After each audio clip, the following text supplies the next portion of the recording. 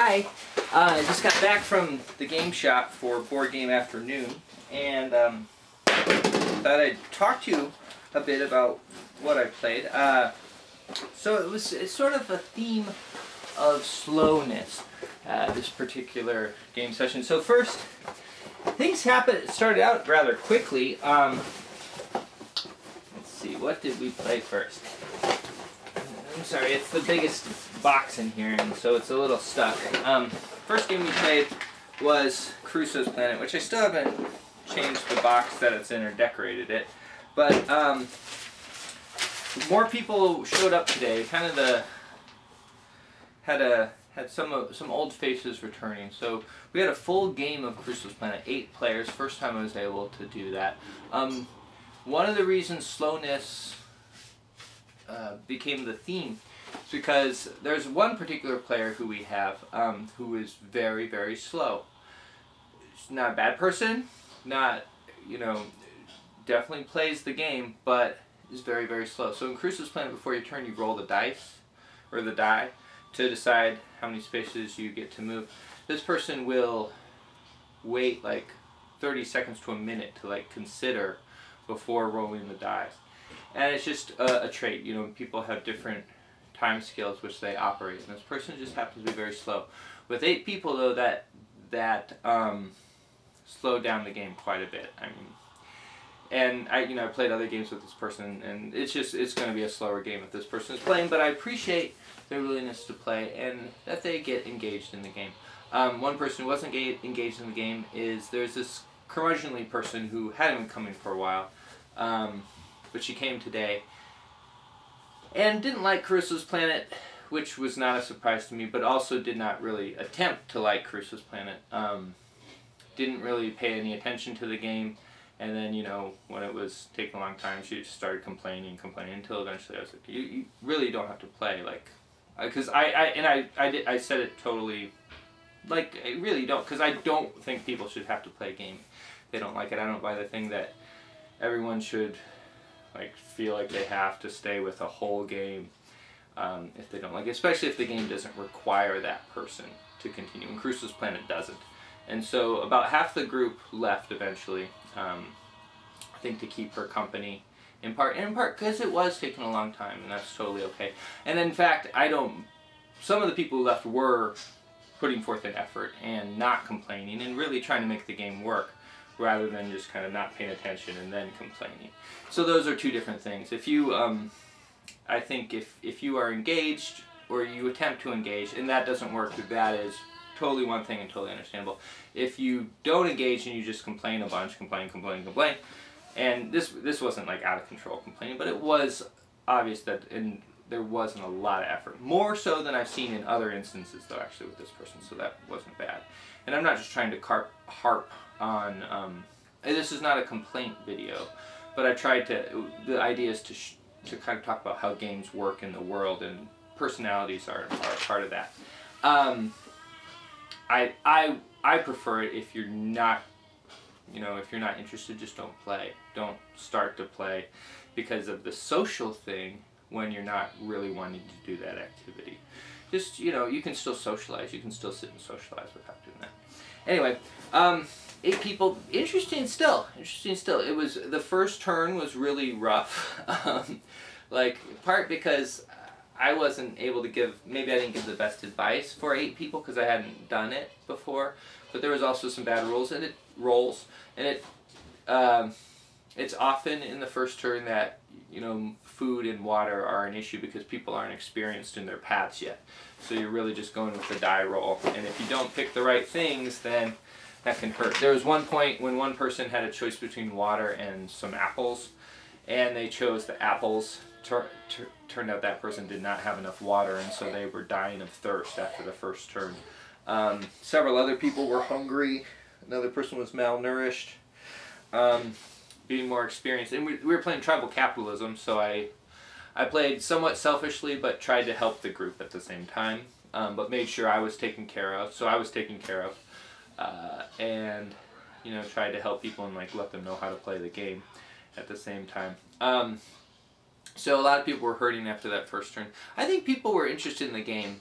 it did go slowly, and there was like a complaining voice, which kind of, I think, is demoralizing when other people are trying to engage, to have one person kind of be like, it's taking too long. But still, I think, you know, even as that doesn't take away from the simulative quality of the game, because there's going to be people like that in a society, and there's going to be people like that in an economy. And definitely, if you're stranded on an island, someone's going to be complaining and maybe like demoralizing. That's just something you got to deal with. And so we did. We ended up getting rescued on turn 4 again, partially because, you know, 4 people committed suicide.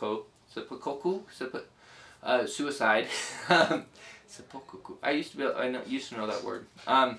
Committed suicide, which, you know, lowers the number of dice you have to roll in order to escape, and so that was good. But turn 4, every time I've played, if they're successful, they leave at turn 4, the group, if we're successful.